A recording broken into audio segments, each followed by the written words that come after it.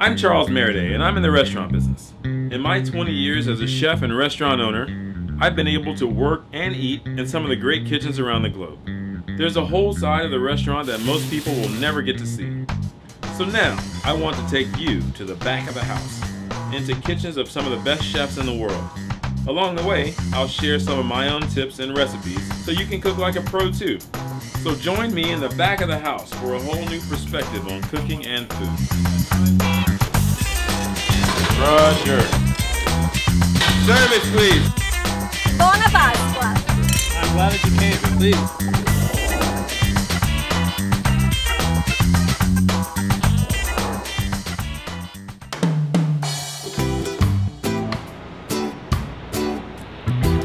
Alright, so this morning we are at the port of Miami and we are about to board the Oceania Riviera, which is the ship that we will be sailing on this summer, sailing from Venice to Barcelona on Cruising with the Chefs. And I'm going to be the guest chef on board the ship, and we're really super excited. Today we're going to get a chance to take a back of the house tour on board the ship and hopefully see the Bon Appetit Cooking Center and meet the chef and maybe see some interesting things on board the ship. So super excited. Early in the morning, should be a lot of fun. All right, so this morning we're here on board the Oceania Riviera with Senior Executive Chef Laurent Trias. And Chef, just tell us a little bit about yourself and where you're from, and let's start there. Me, I'm from France. I'm from Bordeaux originally. I came on a ship in '95, which is a long time ago, different company. Wow, so tell me a little bit about what your responsibilities are here. Basically all food related items. So we start from the food ordering to the loading to the preparation, the service wise, all the different galley.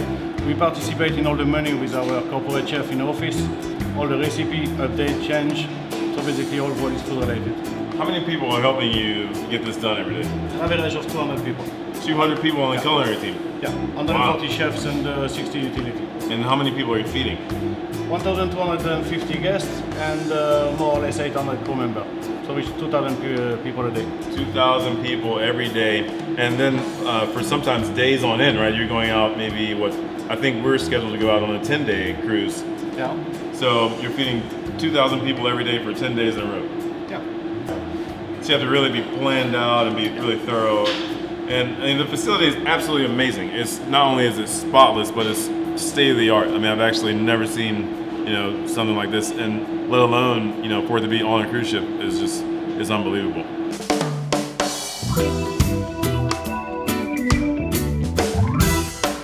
Chef, you want to tell us a little bit about what you're going to prepare for us today? Yeah, so today we're going to make one of the two dishes from the Red Ginger. The key dishes, I will say, that we really like, the miso marinated sea bass and the duck and watermelon salad. Okay. So should we start? Yeah, absolutely. So what we're going to do here for the marination of the sea bass, we're going to mix together some sugar and aji mirin, which is a sweet cooking wine, sake, and I forget the white miso paste, which is very important for this recipe. I just put everything together, then we're going to boil and we're going to let it rest. So Chef, there you have mirin, miso paste, and sugar. Yeah, and sake. Oh, okay, and sake.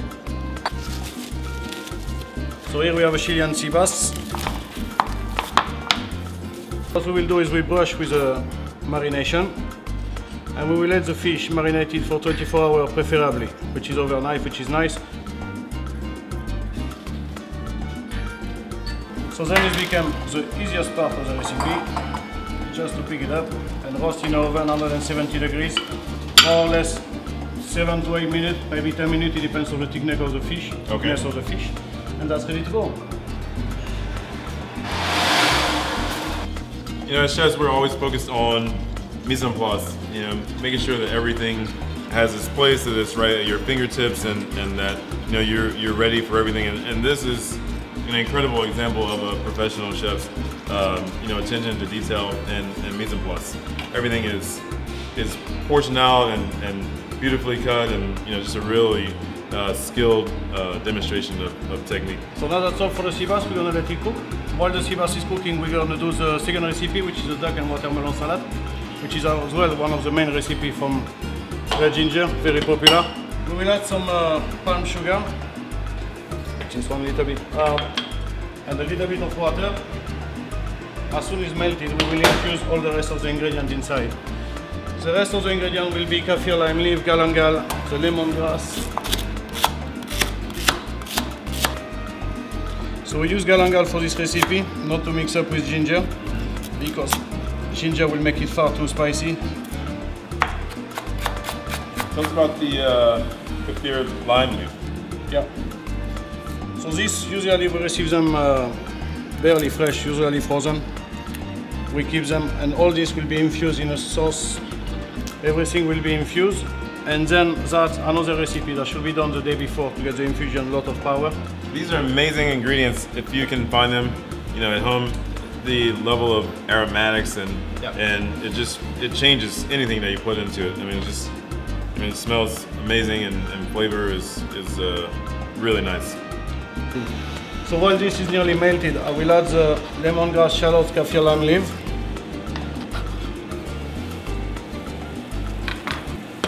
And that should be stay and infuse at least 1 or 2 hours.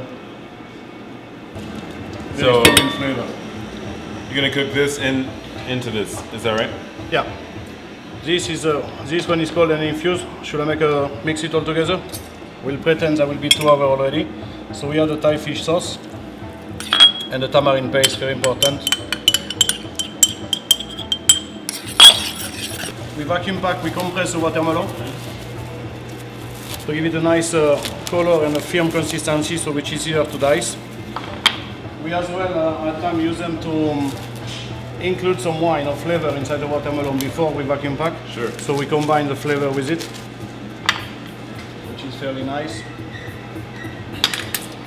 So this is somewhat of a modern cooking technique where you take fruit or vegetable and you cryovac it really tightly with some flavoring. Watermelon really responds well because it absorbs a lot of the flavor through the cryovac. It compresses it and really intensifies whatever item that you add to it and changes the flavor and texture just slightly. It's really nice.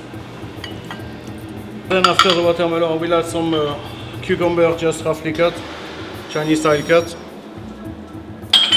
We will add the mint and cilantro, and the main part will be the duck confit. So for the duck confit, here we heat it in the oven to keep them warm. Then I will take a pan and to get the skin a little bit crispy, so that we're going to finish the salad with it. Mm-hmm. You have this, so a little bit of herbs. They're going to be chopped, the cilantro.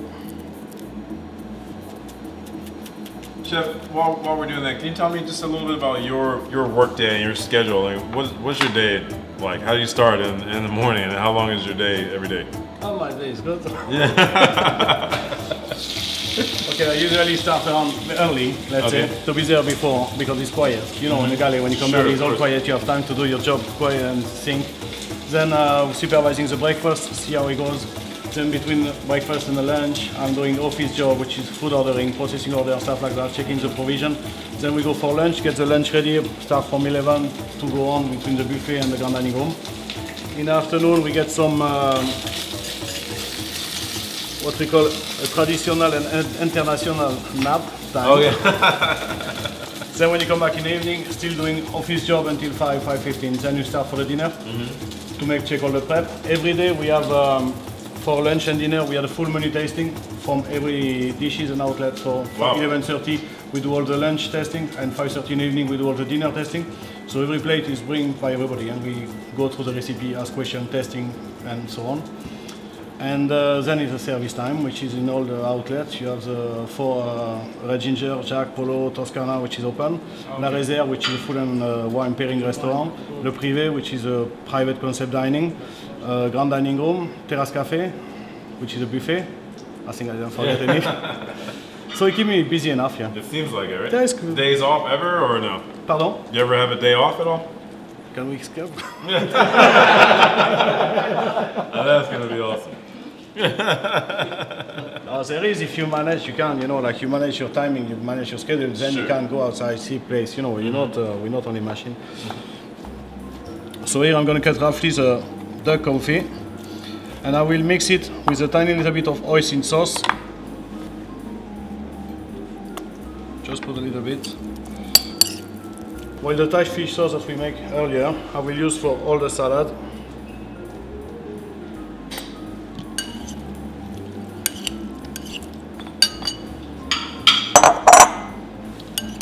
So we will put some of the watermelon in a bowl. I put enough dressing on the beginning to flavor the watermelon, which is not of water condensed, but not to put too much juice inside, otherwise it will be watery. Then we put the duck.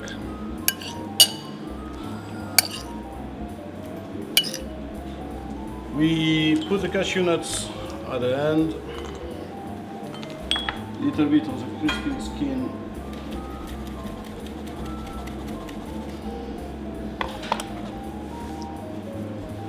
And voila.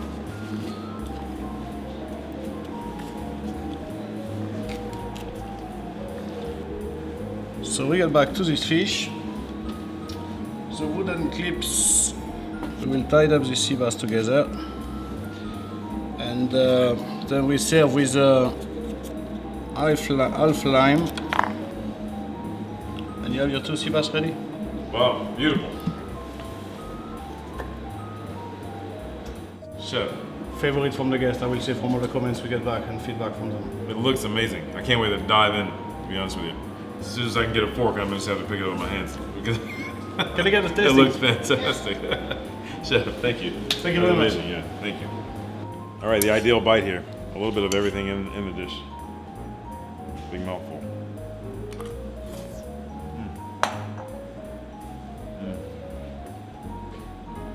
Fantastic. The watermelon picks up such a nice flavor. That's just beautiful. It's light and fresh, and nice balance of the fruit with the duck, and then the crispy cashews. Really nice touch. Gotta love the baby clothespin though. What's that? Oh man. Chilean sea bass. Can't go wrong with that. Really, really good. I mean, just absolutely delicious. So, I'm looking forward to my trip even more now. Chef, do you think you'll be on board with us when we cruise from Venice to Barcelona? We're going to be there in July 25th. July, yes. I'll be here in July. Fantastic. I should go on vacation in August, so just after you, I'll go on vacation. Okay, well, fantastic.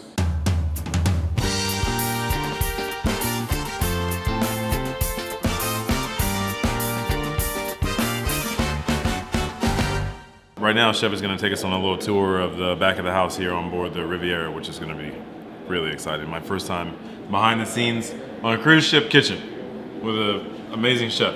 So let's get it started.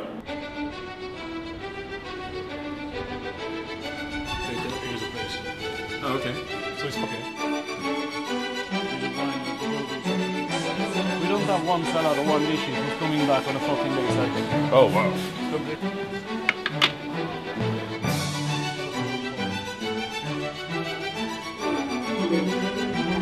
The ship is absolutely beautiful, by the way. Every hallway, it's unbelievable. It's like being in a luxury hotel. Wow, man. So this is Jacques Pepper and Galley, which is his restaurant. On here there is a chef which is fully responsible for his outlet. You have a team of 7 people. Everything is prepared here, everything is made to order and cook à la minute.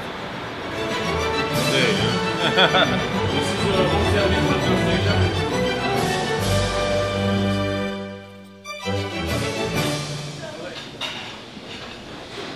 This is all pastry and bakery station.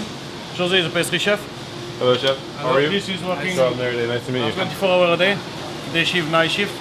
We do all the bread on board. We do all the pastry are made on board. This is the bakery station. We have fresh baguettes just for lunch that's been baked. We have French flour actually imported. Go to Miami to make this bread. Wow. And you're not going to find this baguette. No many even. These guys are baking every single thing for the entire ship here on board the ship every day. I mean, that's amazing. You have people that are on land that don't even do that. All the sauce, soup, everything is coming from here. So you're roasting bones and doing everything from here? Yeah. Wow. Over there you get the soup at the stock pot, basically, where we do everything inside. Oh, sure. Then we do on a braising pan all the reduction to get the stocks, the demi-glace. We do everything from fresh. Here behind me is all the pantry side where they do all the salad, the fruit basket, the sandwiches. Wow. The most amazing thing to me about what we're seeing is that every single thing on board the ship is made here. It's made from scratch and using extremely high quality ingredients and technique. And that's something that you just don't see in a lot of places in general, let alone on board a ship that's going out for 10 or 14 days at a time. So, I mean, that's just amazing. You know, to me, it's just an unbelievably eye-opening experience. So, Chef, that's it. Thank you very much. I can't tell you how much I appreciate it. Absolutely.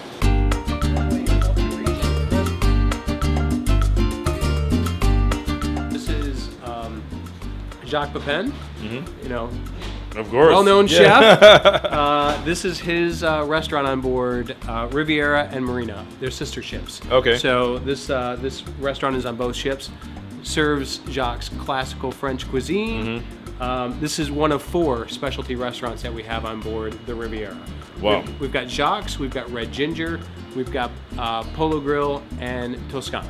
Oh, wow. So this looks like classic Jacques Pepin right here. I mean, it feels like we could be in Paris or anywhere else, even besides being here on the ship. And actually, when you're sailing in July, we are going to have some special things on board for Jacques' 80th birthday. Oh, wow. Because he turns 80 in December, so okay. As our culinary director for Oceana Cruises, we've got a few surprises in store to celebrate his 80th birthday.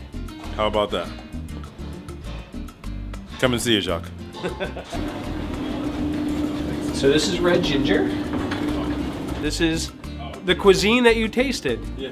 And what makes Oceana unique is there's no extra charge for our specialty restaurants. Wow, and this is a beautiful restaurant. It's absolutely gorgeous. I love the colors and just the feel of it. Really slick.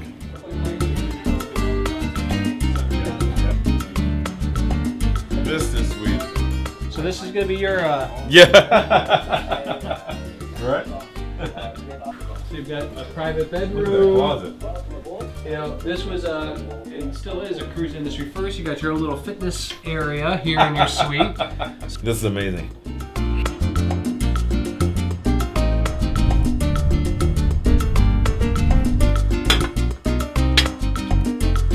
All right, so we just had an unbelievable visit on board the Oceana Riviera, and right now we're here with Rodney George, who's the co-founder of Cruising with the Chefs, and this is the organization that's hosting me on board this ship this summer as we cruise from Venice to Barcelona.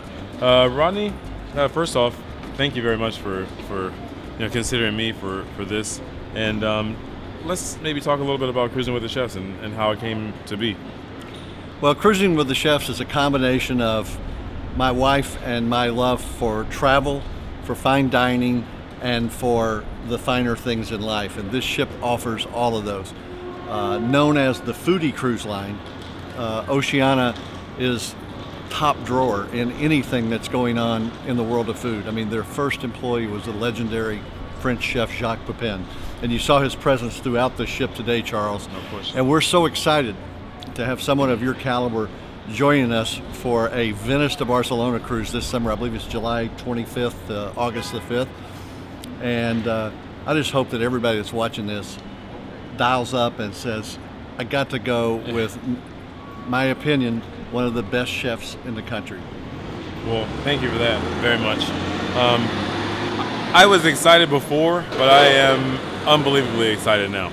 After having been on board and going through the kitchens with the chef and just seeing how everything is made from scratch and all the attention to detail and really just the passion and you know the excellence that is on board that ship is unbelievable. So I can't wait, and I hope that you all consider coming and joining me and coming along on the cruise with me. So I mean, it was a fantastic day, and I'm really looking forward to this summer. So Rodney, thanks again. Thank you. All right. All right. All right.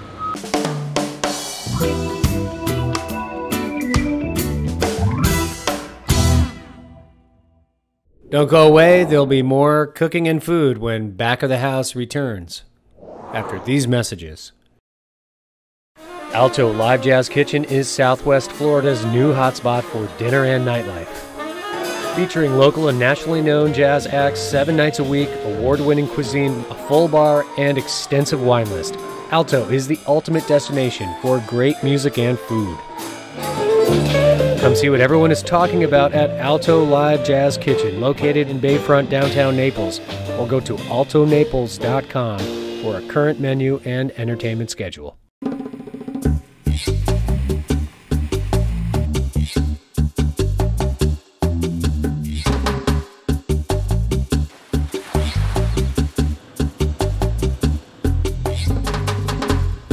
Alright, so today we're here back on Sanibel again, one of the coolest places on the island.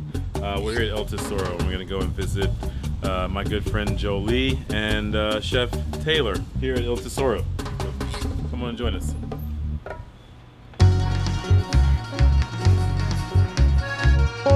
Alright, so today we are here at Il Tesoro, and we're going to speak with the owner, Jolie.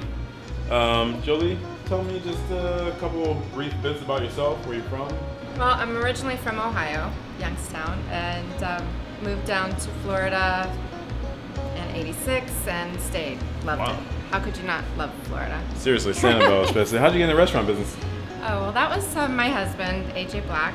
He's a chef, and I'm an artist, so when I met him, it was to remodel a restaurant. Okay. So we never left each other since. Well, that's definitely seems like a natural combination.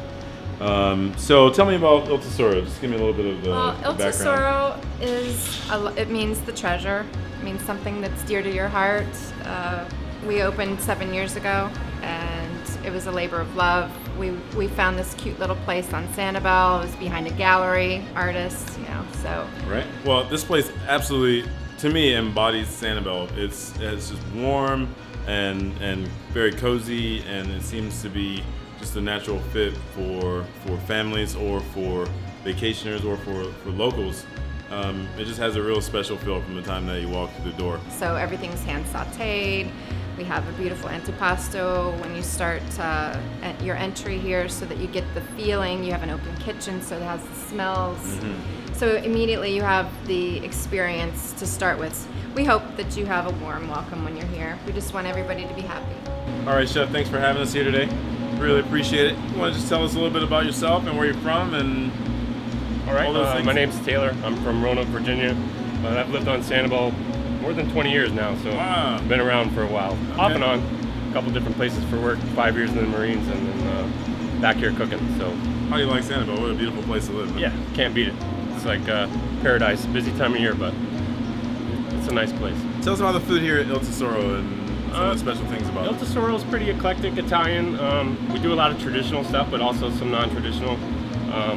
You have your staples, bolognese, pastas, things like that. But the dish we're going to do today is like a Frito misto agrodolce. Oh wow! Which is a Sicilian style dish, but we put our own twist on it, so it's pretty cool.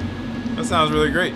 So what's agrodolce? I mean, agrodolce is kind of like Italian sweet and sour. Mm-hmm. So you're going to have a little spicy, a little sweet, a little bit of the sour with the vinegar, the sugar. I put jalapeno, but you could use calabrese chili. Jalapeno sounds really nice. You don't really see that too much in Italian cooking. So No, you don't. Pretty interesting. So you want to get started? Yeah, absolutely. I'm going to start off with a pretty healthy amount of olive oil and then shaved garlic. Let that brown up real good. We're also going to make tempura batter, which is also not really traditional Italian, but just a little spin on things. All right, so in here I got about 2 cups of flour, all-purpose, and kosher salt, and this is just cold sparkling water. A little bit of baking powder. It's best if you make this a little bit ahead of time and gives it a chance to set up and you don't get any lumps. Got about 2 full tablespoons of fresh rosemary chopped. That's cane sugar. And this is red wine vinegar. Good amount of kosher salt. And that's actually got to reduce down for about an hour. So what I have is the sauce here already done. And basically it just starts to thicken up, caramelizes a little bit. You're almost candying that jalapeno and herbs. Pretty much ready. Got our batter ready. And we're just gonna fry. I've got here Maine lobster, which we poach a little bit just to be able to get it out of the shell. So it's not fully cooked, it's gonna finish cooking in the fryer. That way you don't end up with overcooked lobster. The shrimp can be raw. I got Roman artichokes and a little zucchini. So it's all gonna go together with Frito misto, which means mixed fried anything you want. You could be calamari, octopus, whatever you wanna do.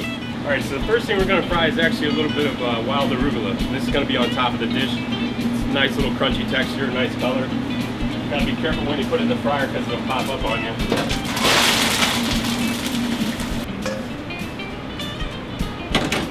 And that's gonna go on the side. It stays nice and crunchy.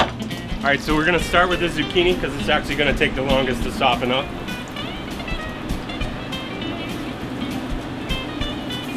Next, the shrimp. And take the lobster a little bit out of the shell.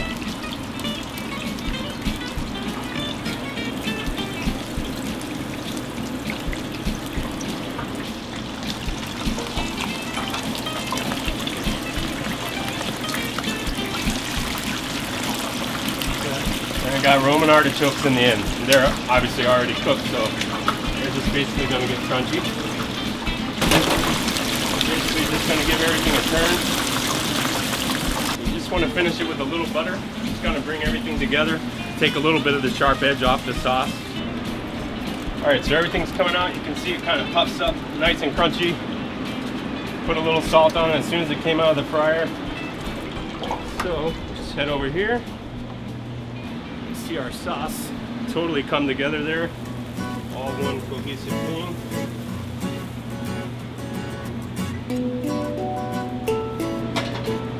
And we're just going to finish it with our arugula. Is this generally something you serve as an entree or a shared item or an appetizer? If I did it like this, I would do it as, like as a shared appetizer. Okay. Like maybe go with an antipasto or something. Sure. But like on our menu, it's lobster, but you can do Frito misto, anything you want, shrimp, vegetables, however you like it.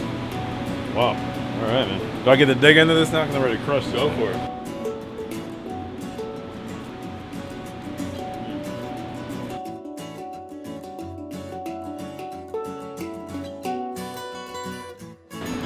I love the sauce. I mean, it really is good. So, that's exactly what you want, balance, right? Yeah. Sweet, salty, savory, sour. And it's not spicy. People are a little bit scared sometimes with the jalapeno, but it's not, it doesn't come off as spicy at all. It just has a lot of flavor. Chef, it looks awesome. It tastes delicious. Awesome. Thank you very much. Again, you guys, this is the place you want to be if you're ever on Sanibel for dinner. It's Il Tesoro. Come see Jolie, Chef Taylor. Fantastic food, beautiful, warm restaurant. You know, definitely one of my favorite places here on Sanibel and in Southwest Florida. So don't miss it.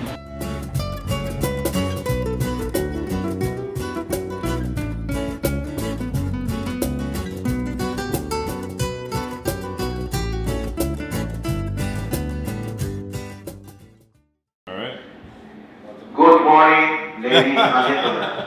May I have your attention, please?